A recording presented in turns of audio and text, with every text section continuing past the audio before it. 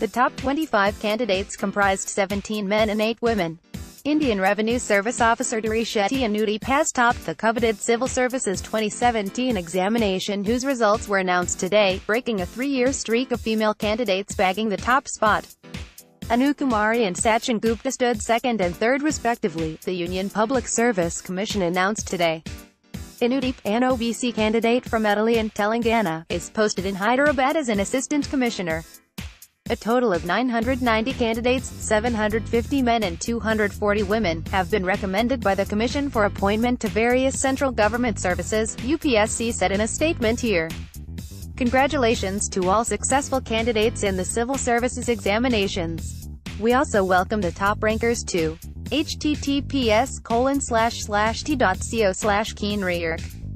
The recommended candidates also include 29 physically disabled persons, 9 orthopedically handicapped, 8 visually challenged and 12 hearing impaired, it said. I am really happy to get this result today. I am grateful to all the people who supported me throughout. It wasn't. https://t.co/clporewu6. An officer of IRS, Customs and Central Excise of 2014 batch, Anudeep qualified the examination with anthropology as his optional subject. Anudeep has graduated with B. Electronics. Kumari, the topper among the female candidates, has graduated with BSc Hons in Physics from the Delhi University and has done an MBA, Finance and Marketing, from IMT, Nagpur.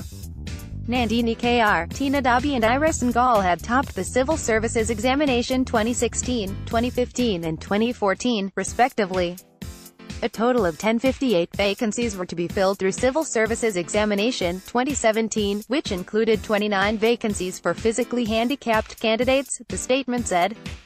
Result of 2 candidates has been withheld, it said. Among the top 25 candidates, there are 17 men and 8 women, it said. The Civil Services Preliminary Examination 2017 was conducted on June 18, 2017.